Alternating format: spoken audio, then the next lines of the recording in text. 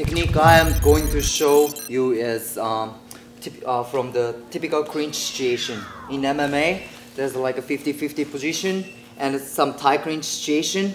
So from here, what I'm gonna do is like I get his neck, make sure hold the top of the head so that you have more power, not like behind his neck here. And then another arm is like I have a good inside control biceps. And what I'm gonna do is I'm gonna bump my hip toward him first and lose his balance, and then I'm gonna swing my arm and then do some trick.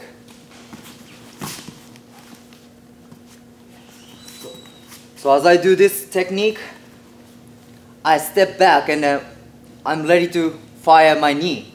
One more time.